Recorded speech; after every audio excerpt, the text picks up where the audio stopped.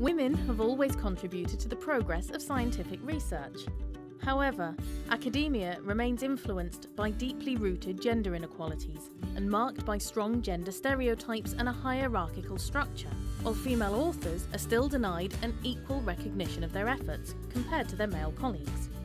In a traditionally male-dominated academia, scientific knowledge is developed in a manner that continues to reflect structural gender inequalities that add up to discriminations related to sexual orientation, ethnicity, ability, age, and religion.